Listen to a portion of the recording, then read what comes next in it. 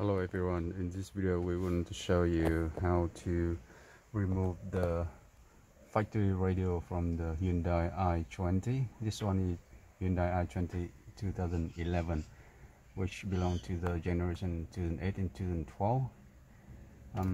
So at first we will start from the glove box section, not from here, because the head unit here is spoiled, but the air conditioner control section is connected to the back end very tight with the two cable that we need to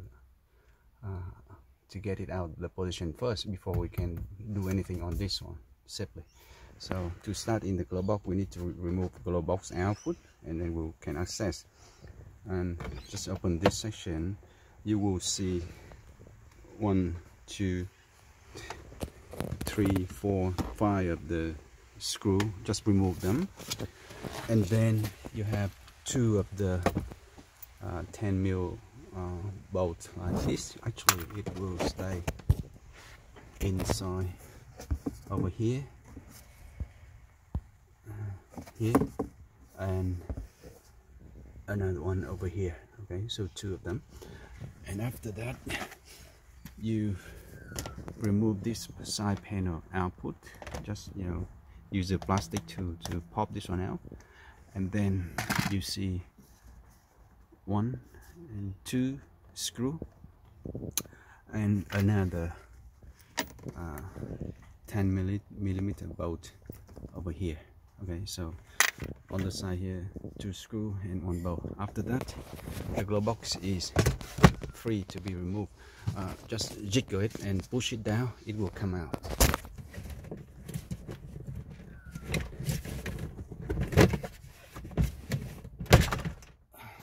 So you see that, just push it down, it comes down. And then remember to unplug that wire. Is for the light in the glove box. So unplug it so it won't get broken. Okay, so we can get the glove box down, and here is what we need to do. Look on the side here, the green cable, that just pop this one out.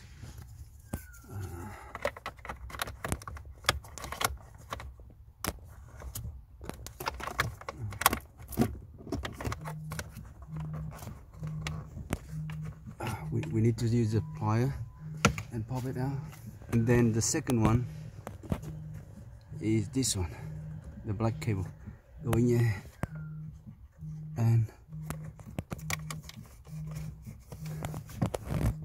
it is there. So you see that, just pop them out. Okay, and after that we can use this one to work on the head unit. But first we use the plier here to get this thing out.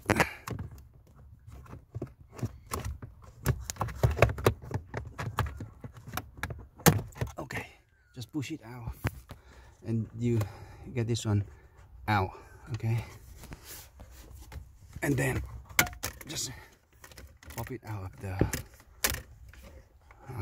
holder, and then it's free, that one. And the second one is this. Okay, I think just give it a bit of line. So that is the one. All right, you see it right in the middle of the camera. We need to pop that out. Okay, so just use the same way, small plier.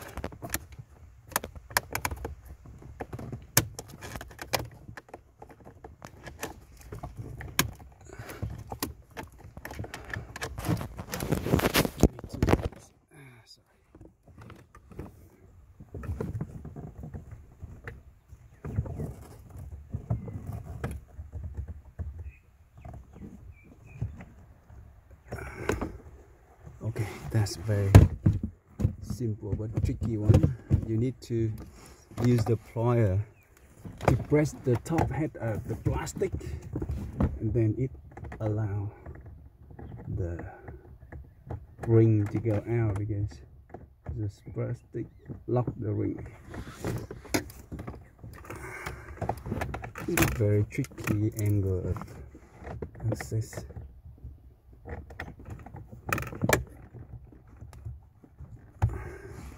Okay, so you can see there, we need to press the top head of the plastic piece, the plastic lock tab, and then the ring will come out like this. Okay, so it comes out of that position, remember that, and then get this one out of this holder here. Okay, pop, it comes out. Done. Okay, so two of that screw is loose, and you definitely can feel a lot easier to remove the top section now, which simply use the plastic trim remover. Anything like this would work well. Pop from the top, and the side, and the side, and the side.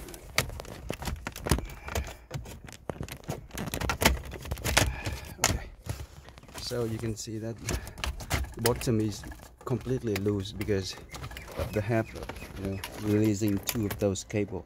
If those cables stay in place, you cannot move further this one output. And now you see the whole thing come out like that, and simply disconnect the 1, 2, and 3 cable. Okay, 1, 2, and 3 cable. So give me a few seconds. 1, 2,